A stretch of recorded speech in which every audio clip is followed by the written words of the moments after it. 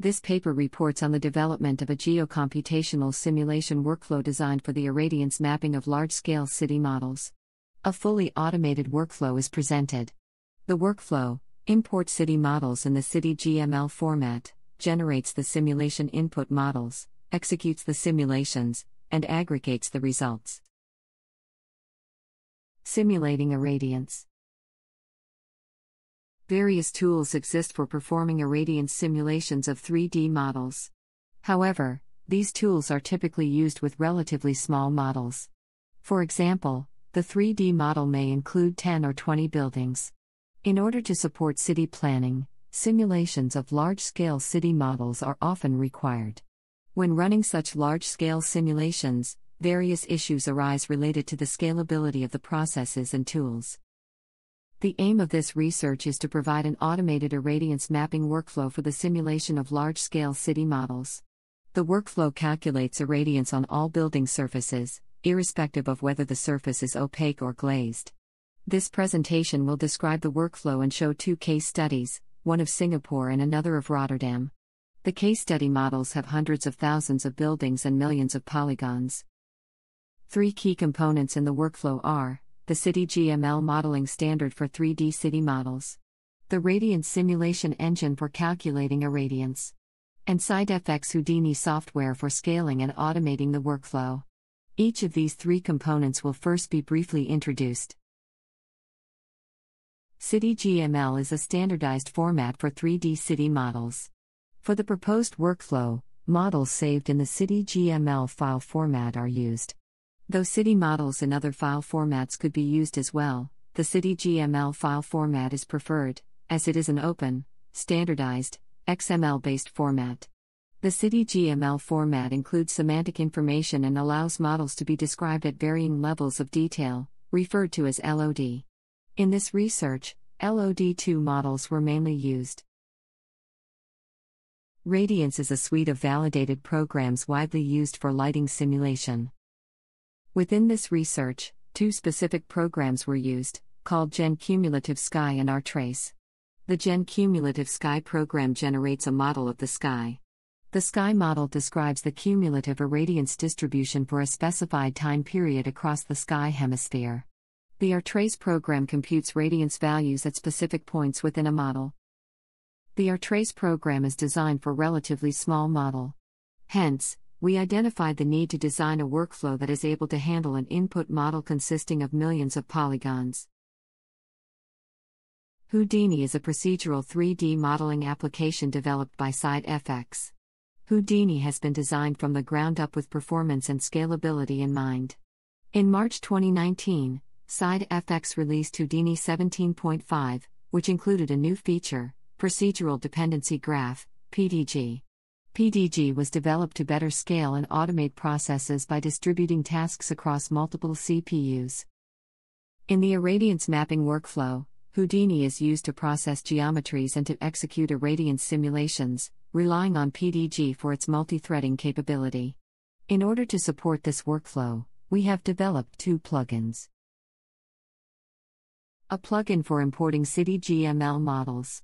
The plugin imports both the geometry data and the semantic attributes from the City GML model. And a plugin for executing IRRADIANCE simulations. The plugin includes a graphical user interface for configuring various simulation settings. Next, let's look at the irradiance mapping workflow. The proposed workflow consists of 7 steps as shown in this figure. A key strategy of the proposed workflow is the decomposition of the city model into smaller building models for parallel simulation. The Houdini PDG was used to automate the process of splitting up the model and running IRRADIANCE simulations in parallel. Let's go into the details for each step of the workflow.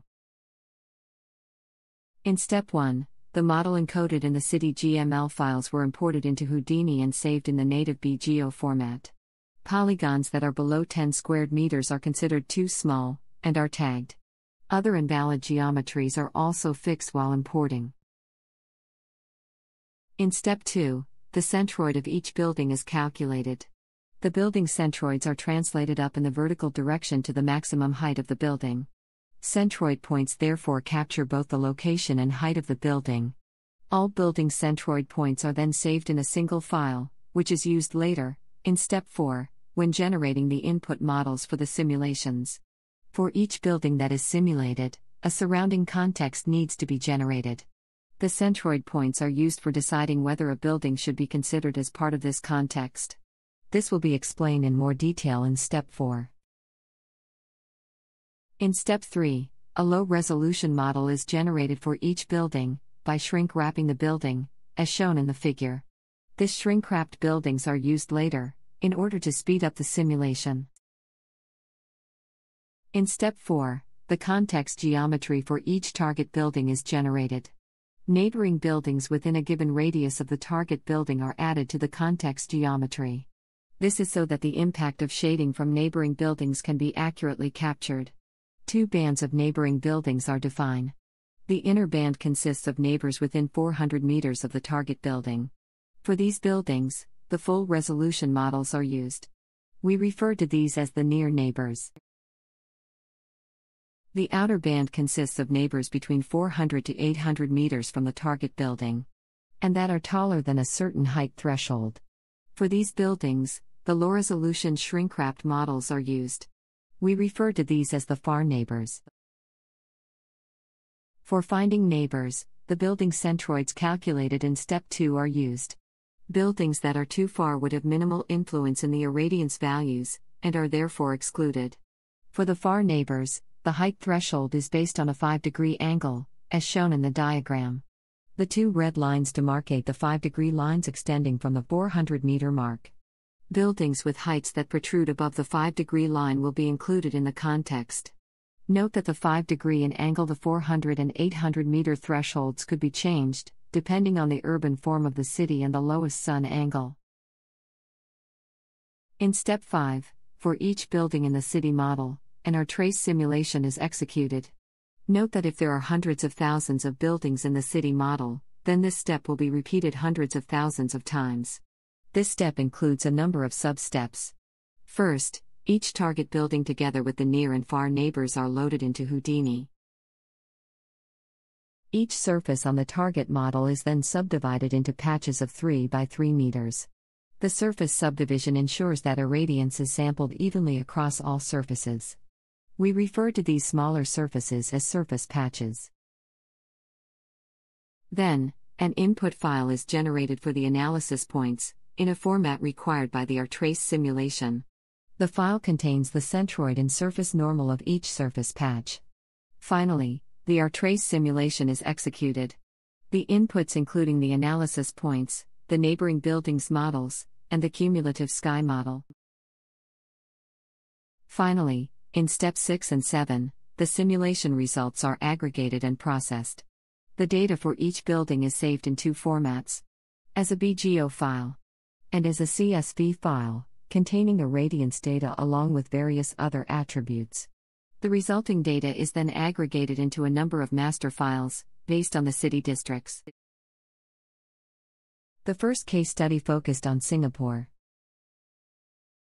For the Singapore case study, a city GML LOD2 model of the whole city was simulated.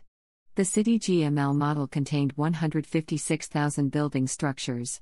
After filtering out small buildings and other small structures, 132,000 buildings were further analyzed. The final simulation for the Singapore model took 160 hours to complete on 36 cores, each 2.6 GHz. The results of the simulation were further analyzed and studied using the Tableau data visualization tool. The window-to-wall ratios for roofs and facades for different building types were determined through other surveys. These were then used to calculate the solar PV potential achievable in each district. The second case study focused on Rotterdam. For the second case study, a city GML model of Rotterdam was simulated. In this case, the model contained 3 different LODs.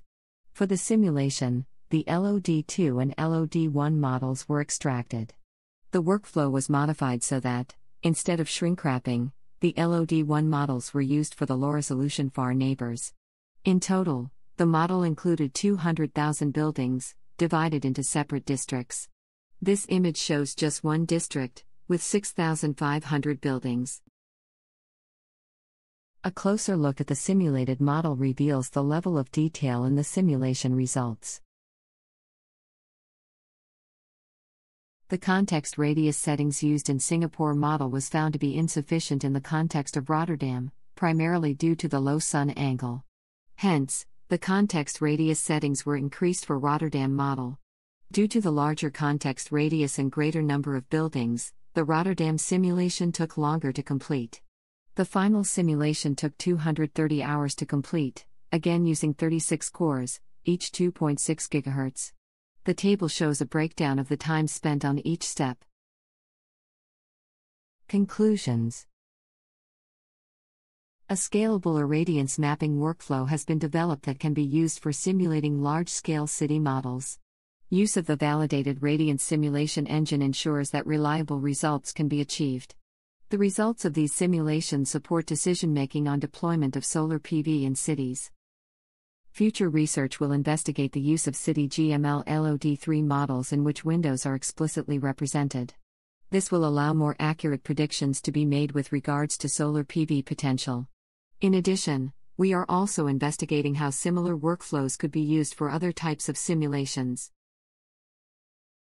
We would like to acknowledge the support from Singapore Land Authority for providing access to the City GML database of Singapore.